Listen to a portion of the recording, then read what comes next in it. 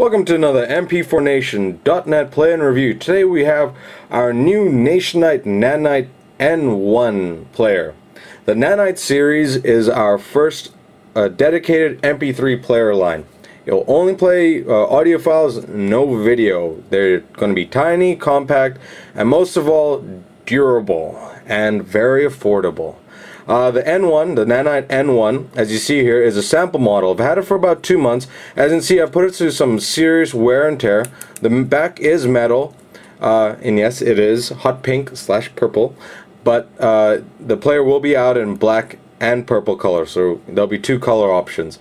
But as you see, the front is a little scratched up on this sample because I have really abused this player, because I really wanted to test its durability, and really it's a very durable player.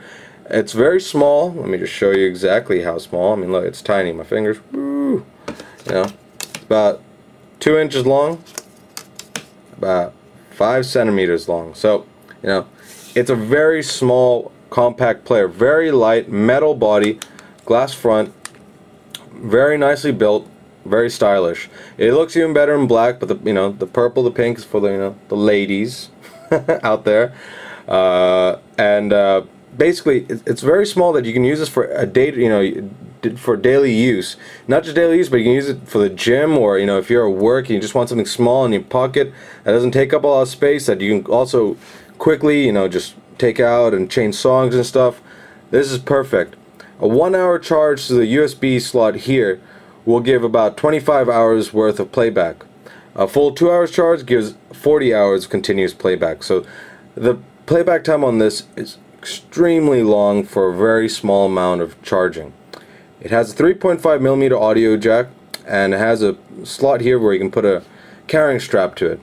But the device is so small that even when you put the your audio, when you put your headphones on, it acts like a carrying strap itself. And I love holding it with just in your hands.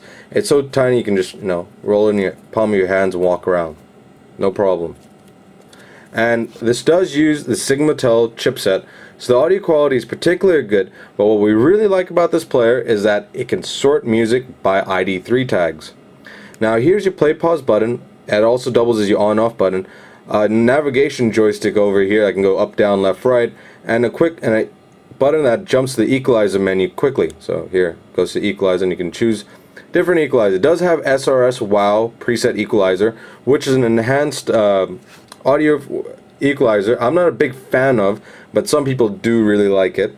One thing I would say about the audio quality on this particular player is that it's well balanced. So those who like a more heavy bass would probably be better off using well, to offset the rather, I wouldn't say lacking bass, but just because it's not heavy in bass, to get earphones that are heavy in bass, like the alphas. So if you buy the 8GBs, which will come with the alphas, then you're fine. But the 2GB and 4GB may not come with the alphas.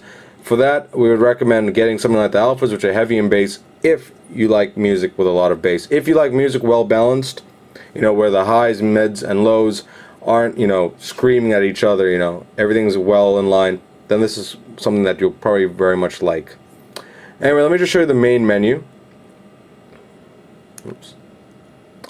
Here's the main menu. It does have resume play. Well, go back to the last song that you're listening to, but not to the last place the song was at. I mean, the last, if you pause in the middle, it won't go back there. So not particularly great if you're in the middle of an ebook. Now playing music. It has a voice recorder, your voice playback for the stuff that you recorded, and your settings. In the settings, you have your equalizer, your play mode, allows for repeat, random, normal, repeat 1, your standard stuff. Your contrast, you can change the brightness of the screen. Your screen off, which I'm going to change here so that it doesn't keep turning off on me every few seconds. And your shutdown, and also your language. Right now it supports only English, Chinese, and simplified and traditional Chinese. We will try to get more language support later on. Your music, it plays MP3, WMA formats. Those are the 2 main formats plays. So unfortunately, it will not support your FLAC or OGG lossless on this. But the beauty of this is that it reads through ID3 tags. So this will have 8GB of internal memory, and with it, all the music can be easily sorted and found, so you're not just left with a big, a shuffle player, as you want to call it. But you can list all songs, and here it lists all the songs, and you can easily scroll down just holding down the joystick, or up by one, go back. Artists, and puts out all the artist names. If they're longer than the screen, start scrolling like that. And if the artist has more than one album that you have here anyway on the internal memory, it shows then the albums. So that's a different feature. Normally it would just show all the songs by the artist, but again, this resorts it by album. And if you go back to album list, then it'll list all the albums directly, genres, and then you got your pop, whatever. I don't ever use genre for sorting. I'm not sure how many people do, but anyway, you can go to all songs and just scroll down, pick a song, hit play. There we go. And you can just hit next, and it'll jump to the next song. Go back. Right now it's on shuffle, and the shuffle is pretty good here, so it is quite random. Sometimes people complain that shuffle isn't always shuffling. It sometimes doesn't feel quite random. Fast forwarding is quite easy on this. It does start out pretty slow, but then it eventually starts speeding up more and more the longer you hold it down.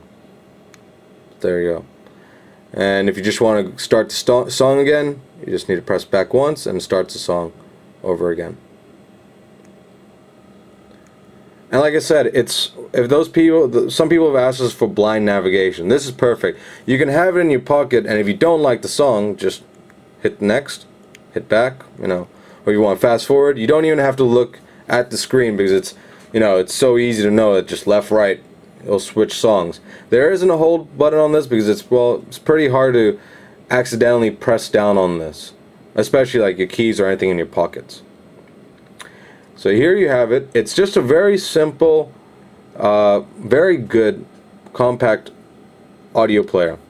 So what are we looking at prices here? Well, the 2 GB will be probably between $39 to $49 US. The 4 GB will be anywhere from about $49 to $59. 8 GB will be most likely about $69 US. But remember, with 8 GB you do get a pair of alphas, and this does one more than most other players.